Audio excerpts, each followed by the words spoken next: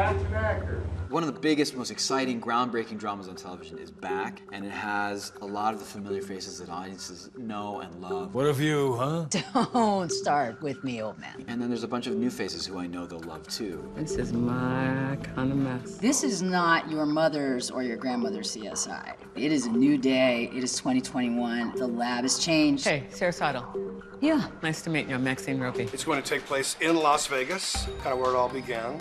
And it all kind of starts with an inciting incident where one of our own might have compromised many, many cases, which causes a big black eye for the department, and that's where we set up the series. All people from all walks of life come to Vegas, so that's why the stories and the cases can be so amazing and so random. Sorry, it's just facts. What makes CSI such an iconic show is the fact that it goes in the direction of forensics and science. Science is so black and white. It's yes or it's no. It's true or it's false.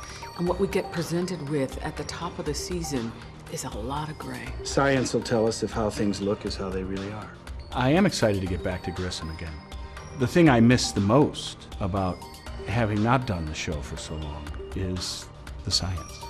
And I think that'll always be interesting. Everything in there felt so staged. In the end, darling, the truth emerges. I never thought I'd be back, but it feels really great. There's a rush and an energy that has been absent in my life since CSI's been out of my life. I'm so excited for you guys to see CSI Vegas because it's everything that you know and love from the original series. It's thrilling, and now we just get to get on and just go for the ride of our lives.